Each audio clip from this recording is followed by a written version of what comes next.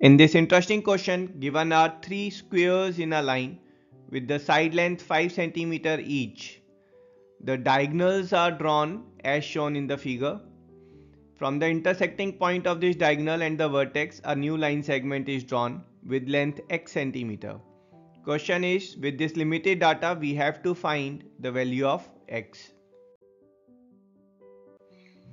Let's check this interesting solution. So for that, first step will be to prove angle P is 90 degree. For that, we'll draw three more squares underneath the original ones. And let's join DB and extend it to point G. Also, let's join GH. Now we'll be comparing two triangles. One is this blue triangle, another is this orange triangle. Now in this FE of blue triangle, that's 5 centimeter. GH, that's the diagonal, that's 5 root 2 centimeter. So the ratio FE and GH is 1 upon root 2. The other sides we are comparing is AE and DG. AE is 5 plus 5, that is 10 centimeter, and DG, if we'll see, this length is 10 centimeter and this length again is 10 centimeter. So DG is hypotenuse, which will be 10 root 2.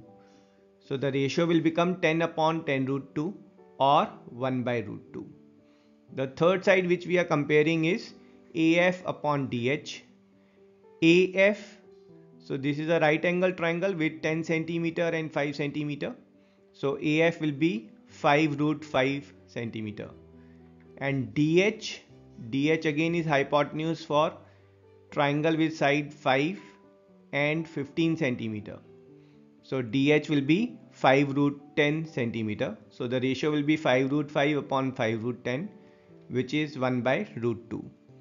As the ratio of all sides are equal, so these triangles, they are similar to each other, and thus what we can say that triangle AEF is similar to triangle DGH, and thus the corresponding angles will be equal. So angle A and angle D will be equal. So this angle D is alpha, thus angle A, that will also be alpha.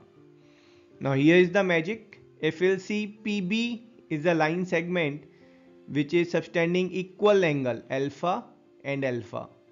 Thus we can say that BPDA, all these four are concyclic, or this becomes a cyclic quadrilateral.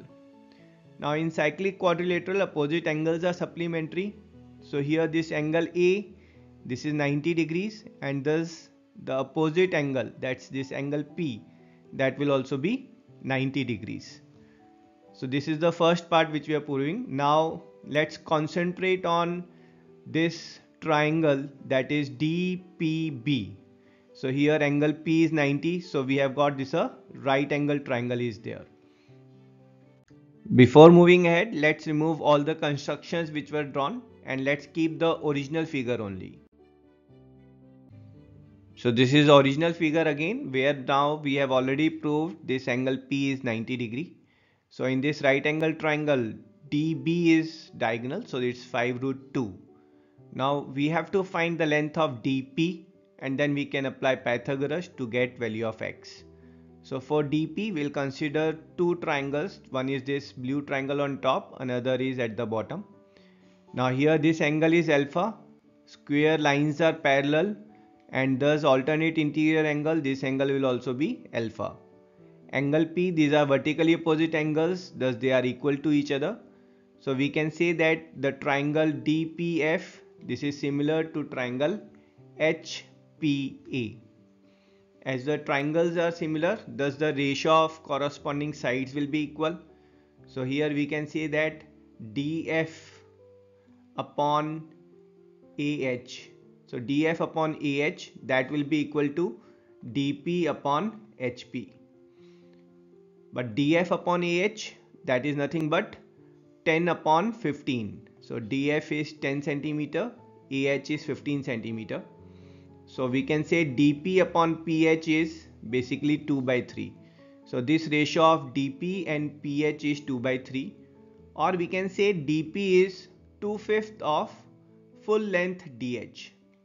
Now full length DH, so DA is 5, AH that is 15.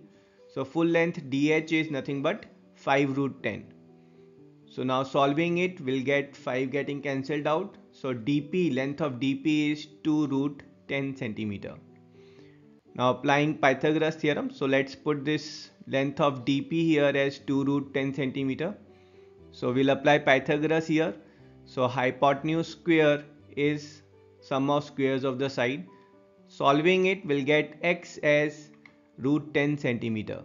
And that's our answer. If you really enjoyed the solution, please press the like button.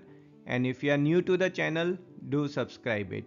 I will see you in next video. Till then, tata, bye bye.